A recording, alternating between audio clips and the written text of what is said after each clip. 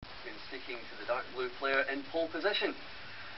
This is the goal that earned Dariusz Adamczuk hero status for the Dens Park faithful.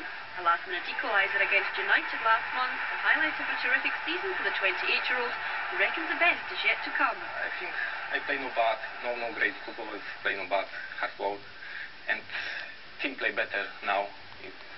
Maybe I play better, because team play better. Everybody play good football now. The far-travelled midfielder has finally settled after a bizarre career which began with his home club Stettin.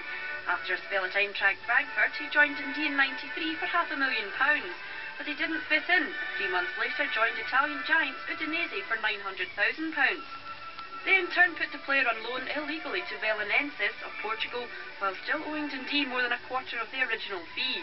Finally, after a FIFA investigation, which sidelined the player for 7 months, he was awarded back to Dundee, and this time he's loving every minute.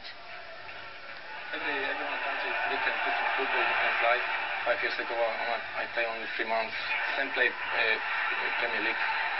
I think Dundee stay every time in bottom. Now better, I think better team, better manager, better team. And you're enjoying it better? Yes, I better speak English and and my wife enjoy it. My boy, 2 boys, 1 go to school. It's great. And Dundee boss Jocky Scott is no doubt about his talent.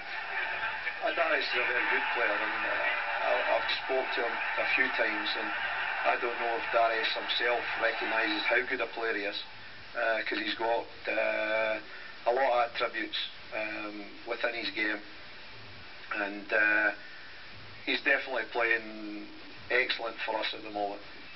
Adamczuk, who scored Poland's goal in the 1-1 draw which prevented England reaching USA '94, is contracted to Dundee until the end of the season.